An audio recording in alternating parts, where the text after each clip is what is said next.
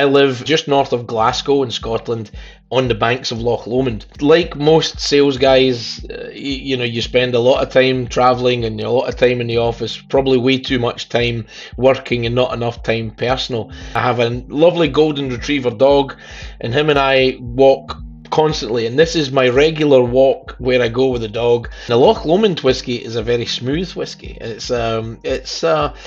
think it should just be savoured and enjoyed. My father is 87, and every night in life he has a big stiff whiskey. I'm sure Captain Haddock has maybe dabbled in some of the other ones as well, but if that's his brand, then good on him. I have a beautiful wife and 2 lovely kids and a dog.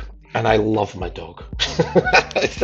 That's not to say I don't love my kids and my wife. It's a very true saying, if you love your job, you'll never work a day in your life. My engineering background wants to help people solve problems. I believe in what I do. I believe that I try and do my best for the people that I do the job for. The challenge I have in the industry is the product that we sell, which is corona treatment.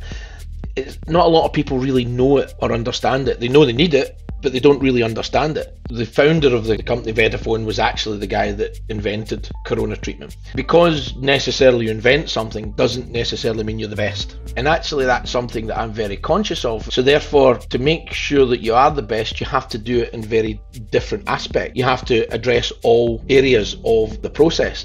As a company, we, like I mentioned earlier, we're very proud of our history. And one of the things that really separates us from that is the knowledge of the process. We try and help them understand that not one size fits all. We're approaching them to help educate them in the process, and then we can go into the technology and why it's different, why that is, why should they buy the piece of equipment that we've got as opposed to just making something themselves.